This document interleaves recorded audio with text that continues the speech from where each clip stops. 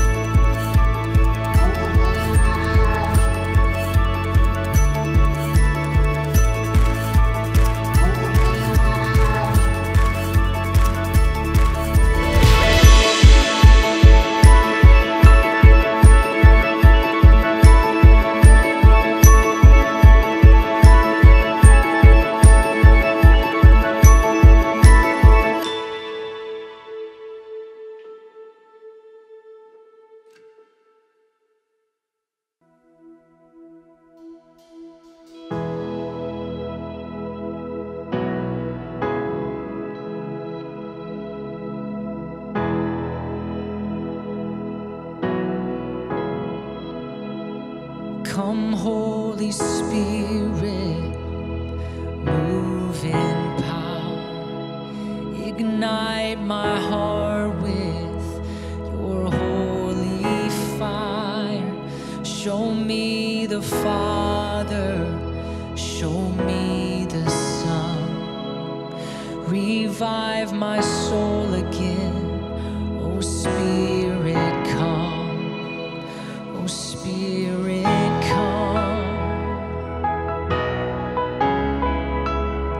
move in power, move in power. Come, Holy Spirit, come, Holy Spirit, move in power. Ignite my heart with your holy fire. Show me the Father, show me the Son. Revive my soul again, O Spirit, come.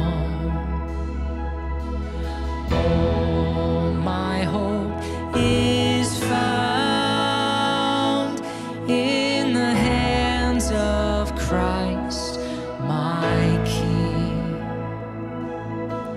May my life be found in the hands of Christ, my King.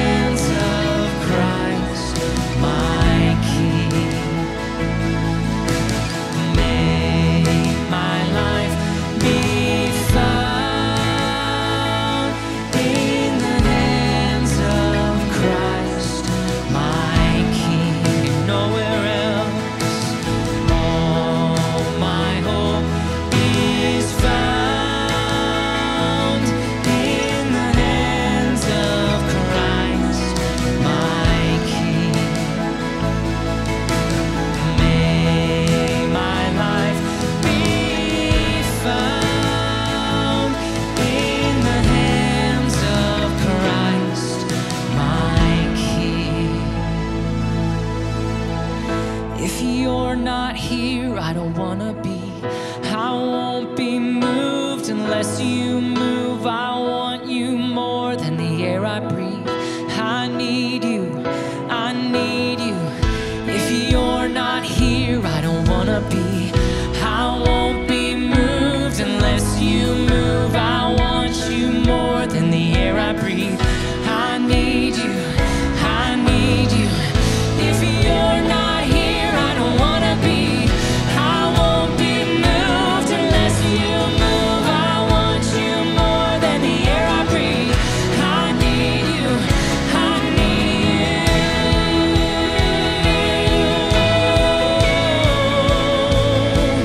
Lord, we need you.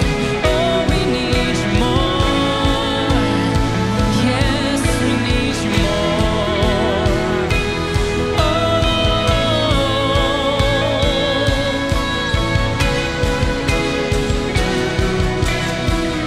Let's tell him we need him, church. If you're not here, I don't wanna be.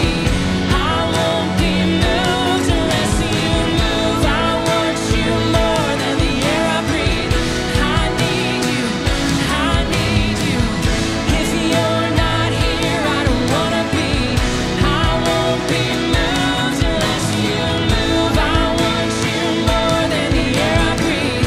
I need you, I need you.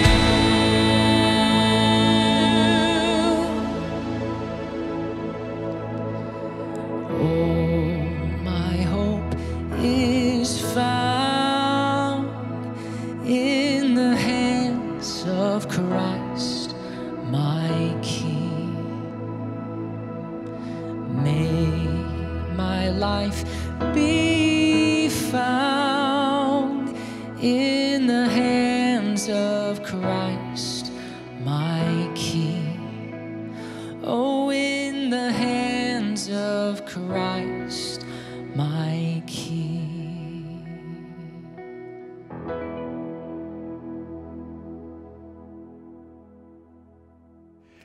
Hey, it is so good to be with you today for Church Online. It's hard to believe, but we are now 5, almost 6 months into a new reality. How do you feel? Are you crushing it during this time? Have you been crushed by it during this time? Or maybe you're like me, you're somewhere in the middle between crushing it and being crushed by it. Wherever you fall on that scale, we want to be here to help. This week, we are starting a short new series called Rhythms Restart.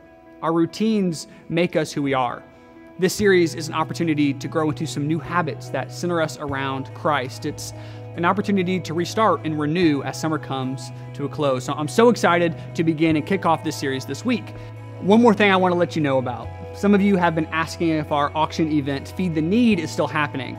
The answer is yes, but in a new season, we have a new name and a new format. Feed the Need is becoming the Big Give. The Big Give is an opportunity for you to gather in your home, maybe with some friends, as we come together to raise funds to help others experience the love of Jesus in our city. The money that we raise here allows us to do so many incredible things like pay off debts, some of the medical debts, to fund our transitional home at Hillcrest, to meet unique needs as they arise, and so many more things. This year, there are 2 ways that you can be involved. One, you can buy one of the ticket options that we have available. Some really cool stuff involved with those options, so check those out. And 2, you can donate specific items or unique experiences that we can auction off. And the cool thing about the event is any gift that you give, its value is multiplied at the auction. It's so cool. Make sure that you mark the date, October 16th. You can go to reachingthesummit.com/biggive to learn more. I really hope to see you there. It's going to be an amazing experience. Now, here's Pastor Jesse to lead us in a time of worship.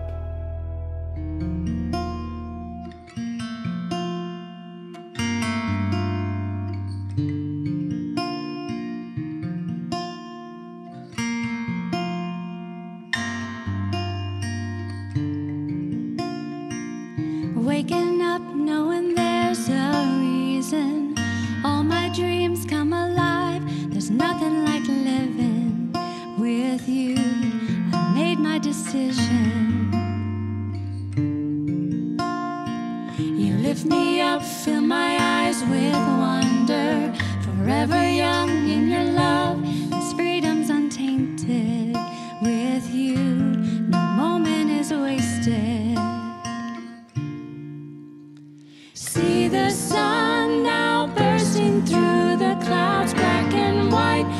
to color all around. All is new in the Savior I am found. This is living now.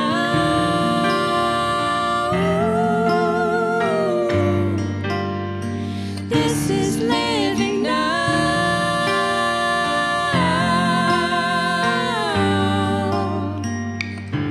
You take me higher than I've been before. It's your perfect love that sees me soar. God, your freedom is an open door. You are everything I want and more.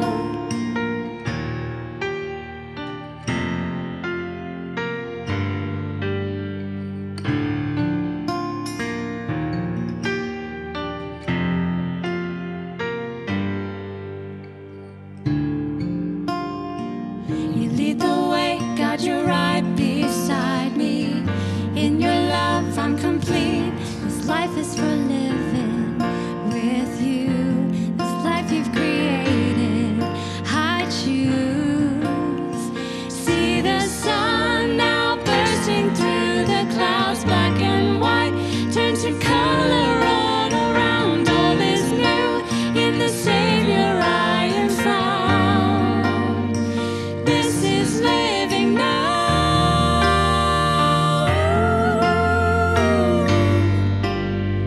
This is living now.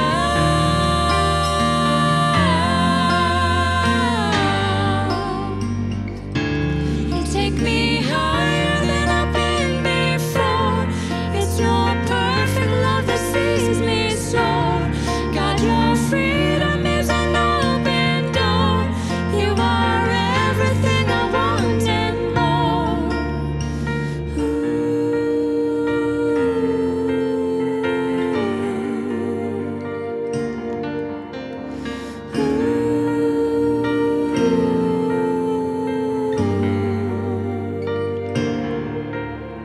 See the sun now bursting through the clouds, black and white, turn to color all around. All is new in the Savior I am found.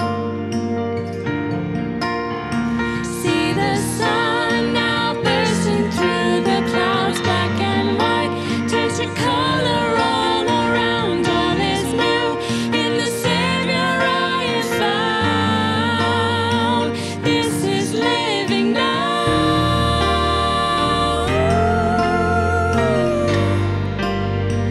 This is living now.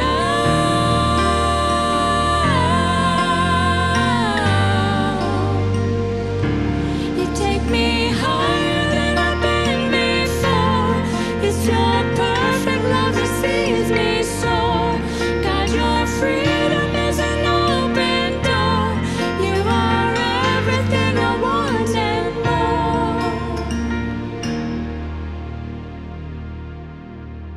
Jesus, we thank you for the life that you've created for us. We just ask you to help us to abide in you, abide in your spirit that lives in us. And the colors of this world, the colors of this life that we have with you, be so vibrant, so alive. Lord, draw us close today. In Jesus' name, amen.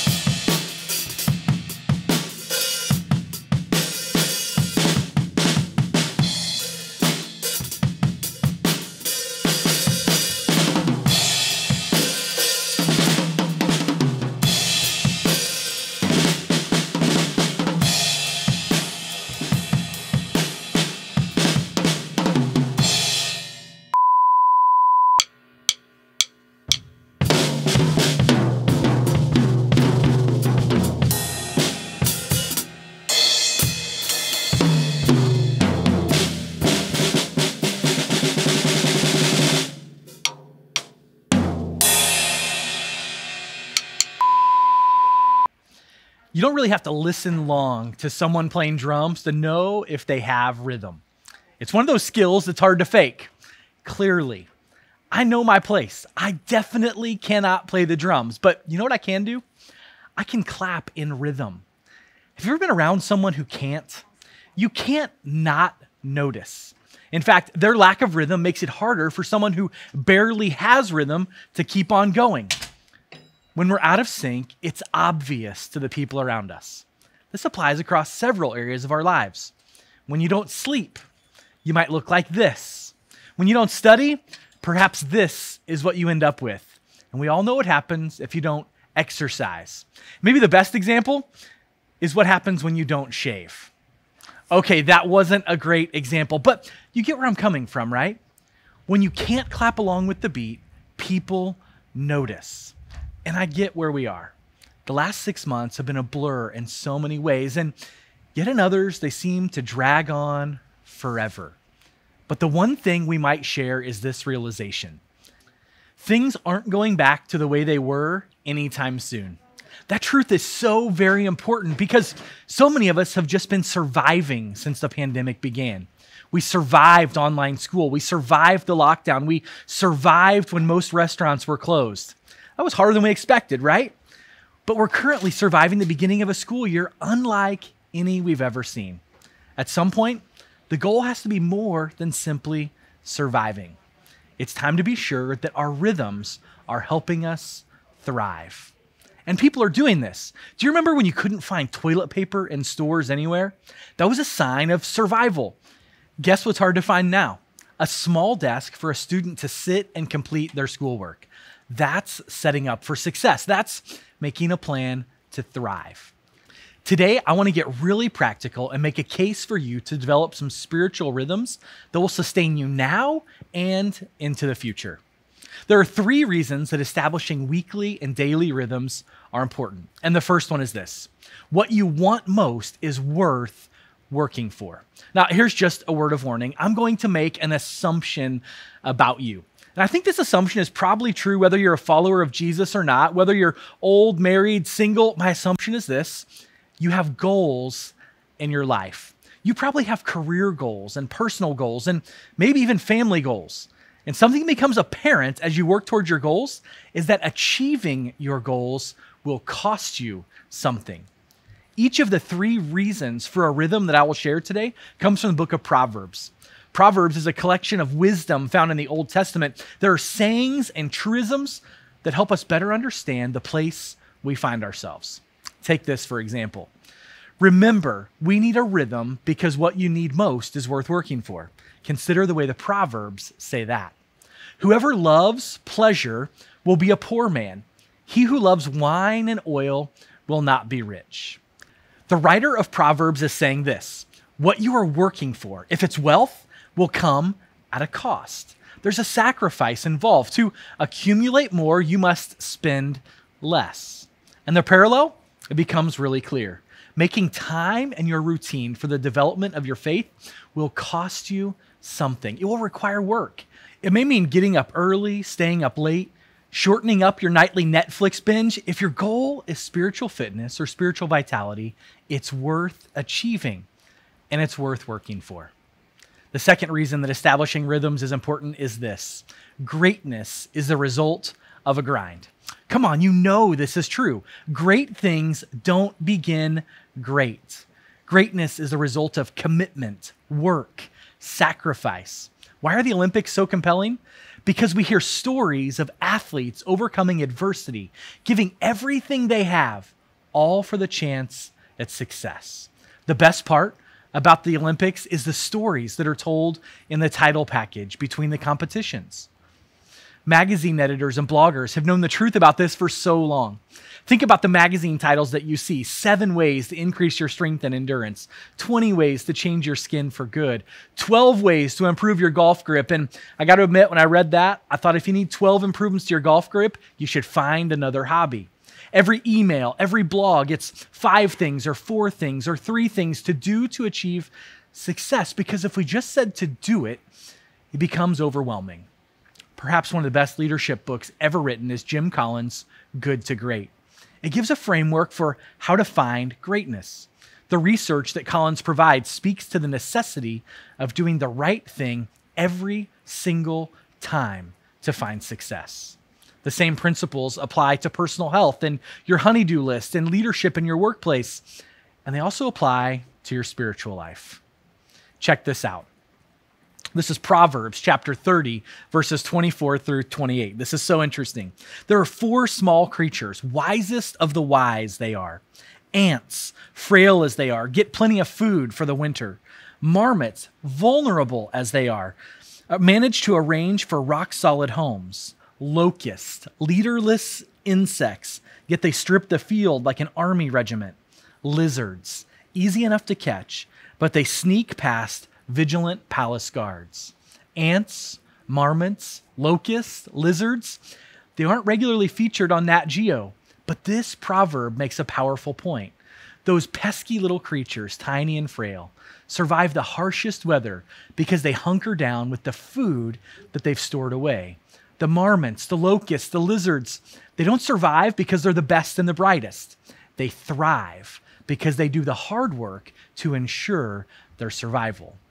I don't know about you, but when I think about getting my relationship with God back on the right track, when I think about being a follower of Jesus, when I'm reminded of the importance of becoming a true disciple, I can get overwhelmed.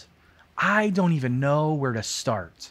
And today, I'm going to share the number 1 can't fail, success is guaranteed thing that you can do to get your spiritual life back on track. Are you ready? Here it is. Do something. Anything, really. Why? The third reason that establishing a rhythm is vital for your spiritual life is this. Your direction determines your destination. The very first thing I do when I'm contemplating going somewhere new is to pull up the location in Maps. It gives me such a good idea of where I'm headed. When I pull out of the driveway, when I leave my neighborhood, when I hit that first intersection, the direction I'm heading will determine where I end up. I'll go on record with this. I-70 is easily the most boring stretch of highway in the Midwest. That might be a little bit strong, but hang with me. When I get to I-70, whether I go east or west will determine if I end up in Indiana or Colorado. The direction I'm headed makes all the difference. The writer in Proverbs says it so eloquently. Proverbs 11:14. Without good direction, people lose their way. The more wise counsel you follow, the better your chances. We're nearly 6 months into the coronavirus pandemic. It has created further divide in our country. It's underscored differences that we already knew we had. It has highlighted our insecurities, our struggles, our fears. And where we will end up when it's all said and done is entirely decided by which direction we're heading. So where are you headed? Are you standing in a spiritual valley or standing on the mountaintop? How are your disciplines? What is your prayer life like? Or maybe as John Wesley says it, how is it with your soul? The rhythms that we live by will either cause us to fail or succeed. That's true in every area of our lives, and it's especially true with our spiritual life. Jesus gives us a dose of wisdom for such a time as this. It's found in Matthew chapter 11. Perhaps these words of Jesus resonate in your heart today. Are you tired, worn out, burned out on religion? Come to me, get away with me, and you'll recover your life. I'll show you how to take a real rest. Walk with me and watch how I do it. Learn the unforced rhythms of grace. You know, you can't just walk into a drum store like the one I'm standing in at 81st and Warnell, Explorers Percussion, and know how to play the drums. It takes work. It takes sacrifice. It takes effort. And when you don't have it, everyone around you knows. But when you're in rhythm, the beat of the drums can pull it all together, laying a foundation for every other instrument to build on, creating something amazing. It's time for a rhythms restart, to regroup, to recalibrate, to get headed in the right direction. And when we do, that's when we feel the unforced rhythms of grace. Let's take a moment to pray, and then I'm going to be back to share with you a few ways that you can live this out. Will you pray with me?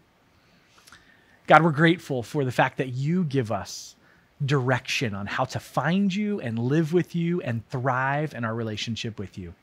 God, help us to break out of a survival mentality and to find a way to thrive in our spiritual life. Help us find rhythms that build a foundation so that we can grow closer to you in everything that we do. We pray this in Jesus' name. Amen. Hey, this week we have a couple things that are coming. They're going to help you in this quest to develop spiritual rhythms. The first one is this. Sunday, you can join us in person for communion. It's going to be from 10 to 11:30 a.m. Our pastors will be there to greet you, to direct you, and to share communion with you. It's an incredible opportunity for us to worship and spend just a little bit of time together. And this week, make sure that you check out our YouTube channel on Tuesday and on Thursday. We have special content that's coming out to help you develop spiritual rhythms in your life. On Tuesday, Pastor Jesse is going to be talking about the rhythm of worship and how you live a life of worship. And then on Thursday, Pastor Matt's going to talk about how we develop our prayer life in such a way that it becomes a rhythm and an ongoing conversation with God. We're serious about helping you thrive in this time. We want to do everything we can, and we really believe that the number one way we can do that is to develop things in our lives that push us toward God, that direct our attention towards spiritual things, the things of heaven. And so we pray today that that's your desire, and that's what you find as you live and as you follow Jesus. Have a great week.